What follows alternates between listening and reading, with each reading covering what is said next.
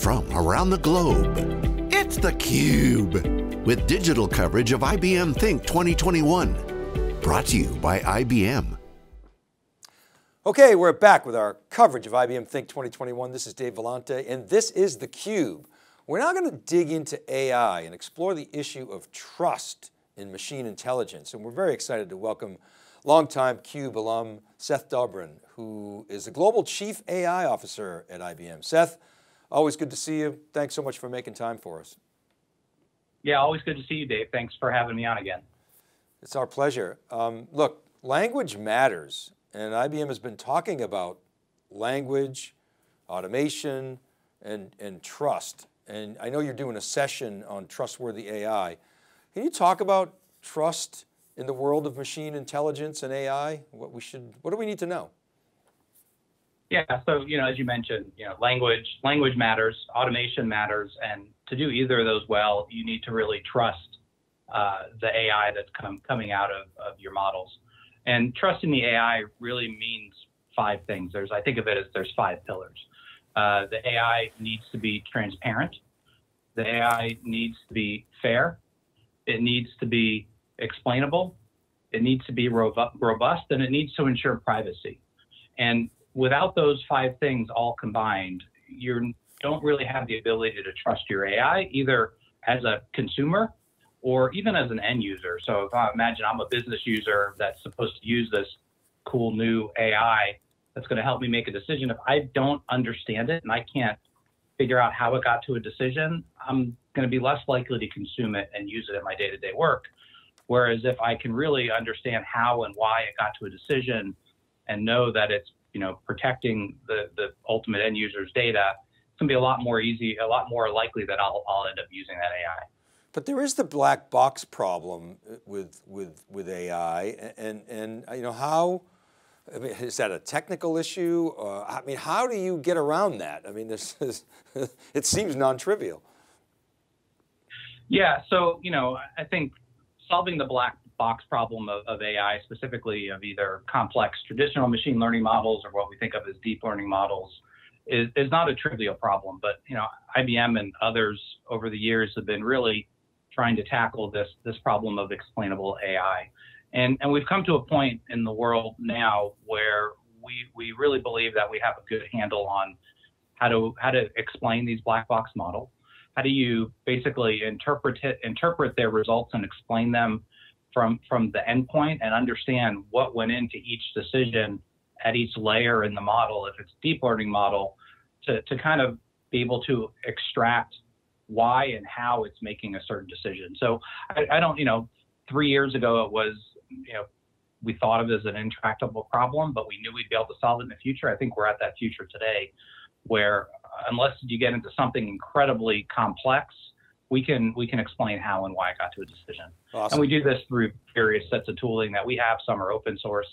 We're so committed to explainable and fair and trust when it comes to AI that probably half of what we do is out in the open source community in the form of what we call our AI Fairness 360 toolkits. Great, thank you for that. So let me ask you another sort of probing question here. Is there a risk? People talk about that there's maybe a risk of putting too much attention on trust. Early days in the AI journey, and people are worried that it's going to stifle projects, maybe slow down innovation, or maybe even be a headwind to AI adoption and scale. What are your thoughts on that? I think it's a slippery slope to say it's too soon to ever be concerned about fairness, trust, privacy, bias, explainability. What we think of as trustworthy AI. I think if you can do very interesting and very exciting and very innovative and game-changing things in the context of doing what's right. And it is right, especially when you're building AIs or anything that actually impacts people's lives, to make sure that it's trustworthy, to make sure that it's transparent, it's fair, it's explainable, it's robust, and it ensures the privacy of the underlying data in that model. Otherwise, you get into a point where you may be able to do cool things, but those cool things get undermined by previous missteps that have caused the industry or the tools or the technology to get a bad rap. I mean, a great example of that is, I mean, look at the conversational AIs that were released in the wild in Twitter and Facebook without any kind of thought about how do you keep them trustworthy. You know, that went bad really quick, and we want to make sure that, you know, we don't, you know, IBM's not a consumer-facing company. We're kind of the IBM inside, if you will, right? We want to make sure that when the world's largest companies are deploying IBM's AI or using IBM's tools to deploy their own AI, that it's done in a way that gives them the ability to make sure that things don't go off the rail quickly. Because we're not talking about a conversational Twitter bot. We're talking about potentially, you know, an AI that's going to help make a life-changing decision, like, do we give Dave a mortgage? Do we let Dave out of jail? Is he likely to recidivate? You know, is he, you know, things like that are actually life-changing and not just going to be embarrassment for the company. It's a great point. It's important to keep trust up front. Great point you make. I mean, you're right, and it did turn bad very quickly, and it's not resolved. I mean, a lot of the social companies are saying, well, government, you figure it out.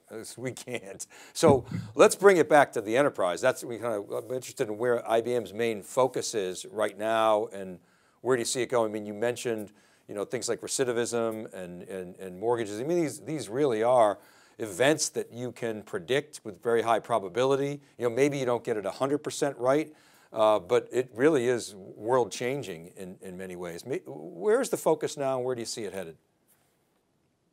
Yeah, so I think the focus is now, or has been for a little while, and continues to be, and probably will be in the future, on augmenting intelligence. So especially when it comes to life-changing decisions, we don't really want an AI making that decision independent of a human. We want that AI guiding the decisions that humans make. And, you know, but reducing the universe of those decisions down to something that's digestible by a human.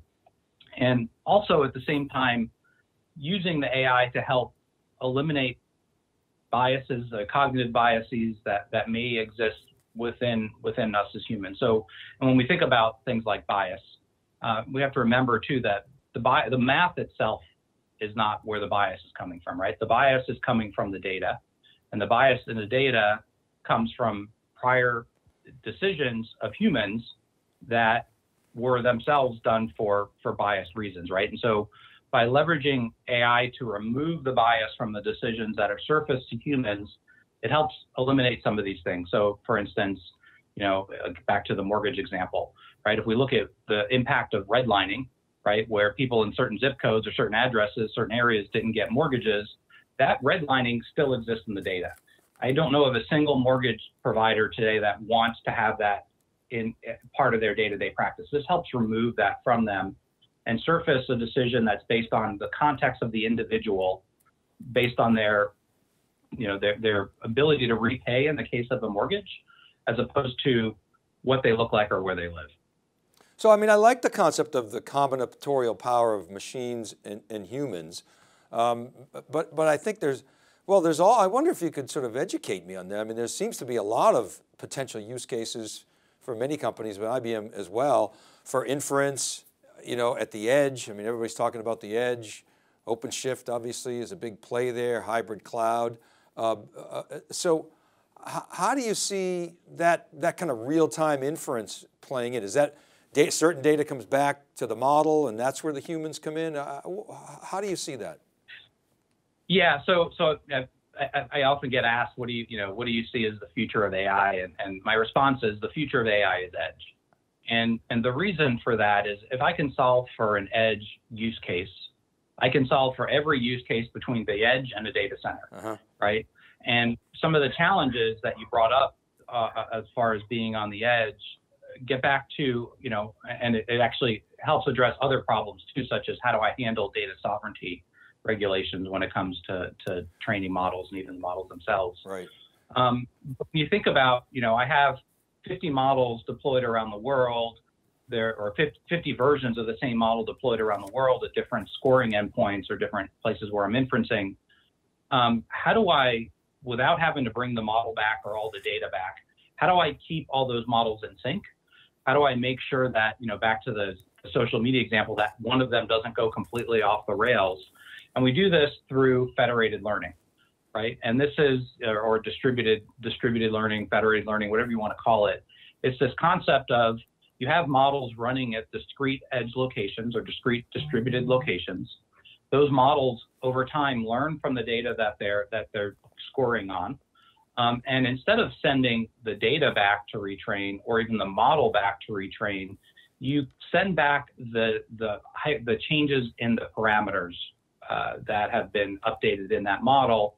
You can then put all those together. So you have 50 different distributions that you're managing. You pull all those together, and you can even assign weights to the different ones based on bias that might, not biases, but different distributions that may exist at one node or another. You can do it based on the amount of data that's been gone into changing those weights. And so you combine these models back into a single model, and then you push them back out to the edge. So I just thinking about, because most of the work in AI today, correct me if I'm wrong, is in I would say modeling versus inferencing. But if you're laying out a future where that's going to change. And if I think about some of the things that we're familiar with today, things like fraud detection, maybe weather, supply chains, and that's just going to get better and better and better. But I think about some of the areas, and I'm curious if you could maybe talk to some of the use cases you're seeing and examples both today and in the future. But I think of things like smart power grids, smart factories, automated retail. These seem like wheelhouses for IBM. So maybe you could share with us your thoughts on that and some other examples. Yeah, so you brought up, fraud. Fraud is a really good example of an edge use case that might not seem like an edge use case. Yeah. And so, as you're swiping a credit card, let's just focus on credit card transactions. Most of those transactions occur on a mainframe, and they need a response time that's less than a millisecond. And so if I'm responsible for making sure that my bank doesn't have any credit card fraud, and I have a model that's going to do it, I can't have, in this case, the mainframe call out to someplace else to score the model and then come back.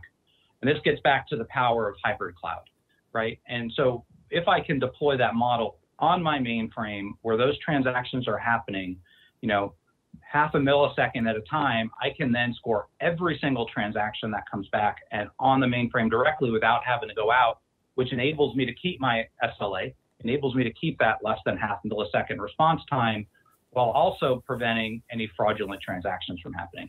That's a great example of what I would call, that falls into my everything is edge bucket, right?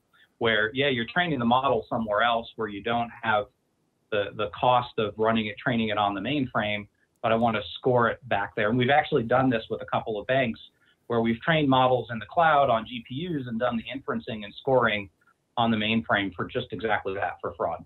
Edge, if you can make it there, you can make it anywhere. Seth, we got to leave it there. Really appreciate your time. All right, great for having me. Thanks, Dave. I appreciate it as always. Always great to see you. Hope we can see you later this year, face to face, or at least in 22.